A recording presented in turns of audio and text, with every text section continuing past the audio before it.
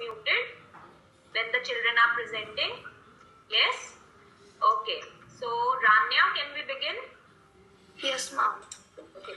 Good morning, respected coordinator ma'am, all the teachers and my dear friends. I, Rania of class 7th D, take this opportunity to wish everyone a very happy and prosperous new year 2021.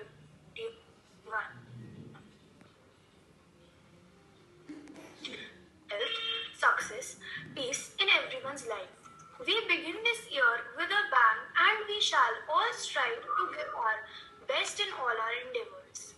The new year begins with lots of festivities in the month of January. 12th January, Swami Vivekananda's birthday, is celebrated as the National Youth Day. Swami Vivekananda was credited with enlightening the Western world about Hinduism. He pushed for national integration in colonial India.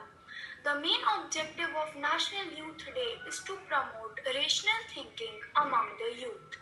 On 13th January, we celebrate the festival of Lori. On this day, foods like til, gajak, peanuts and popcorn are fed to the fire as part of the harvest ritual.